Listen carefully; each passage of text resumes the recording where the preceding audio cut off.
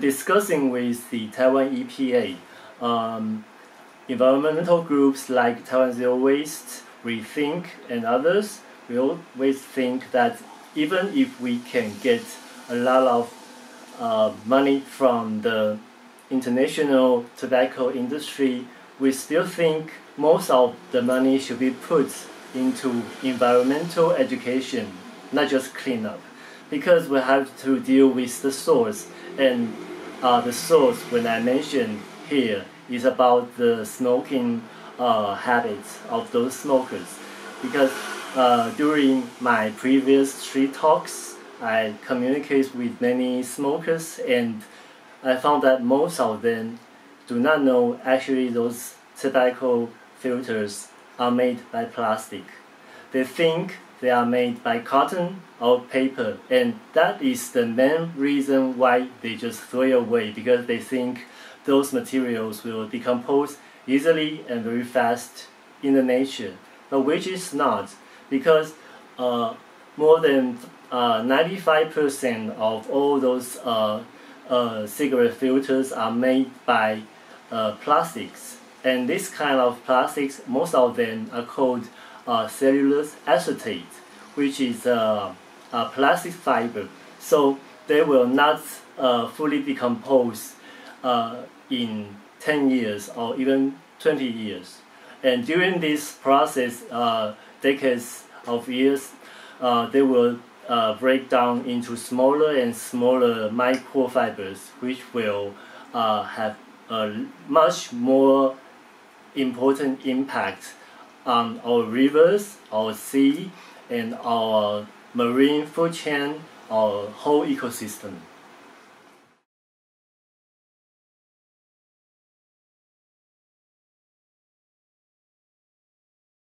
Since 2018, our government has banned free plastic bags in several places. For example, like their own government buildings, like malls and supermarkets, like department stores, convenience stores like 7-Eleven, and bookstores, and even pharmacies. All those categories, they cannot give plastic bags to customers for free.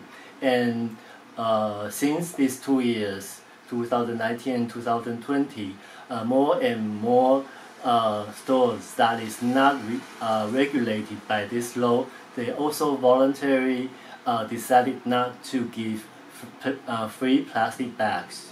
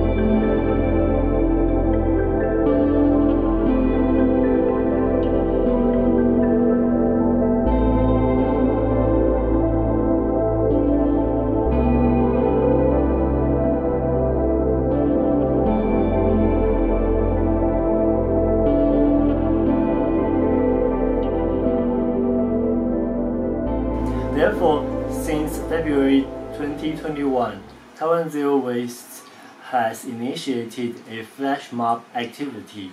This kind of flash mob activity is aimed at buying plastic-free in those traditional stores. So we recruit people who already has this kind of habit using reusable containers and reusable bags to buy their daily or weekly food in traditional markets. And we will gather at the same time, at the same place, and start buying in that particular traditional market. We do this for two reasons.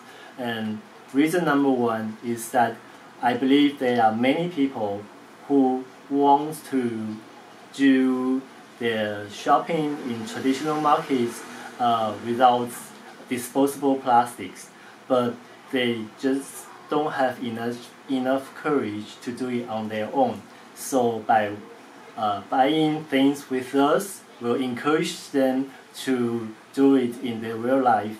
And our second point is that we hope to demonstrate those people who are still used to take free plastic bags and let them know that actually using your own containers and your own bags to shop in traditional markets is very easy. For example, like meats and seafoods, you can put them into sealable containers. And for spices and also for vegetables, you don't even need a container, you just put them directly into the bags. So we hope that by this kind of flash mob activity, we can attract more and more people to shop in traditional markets plastic free. Thank you.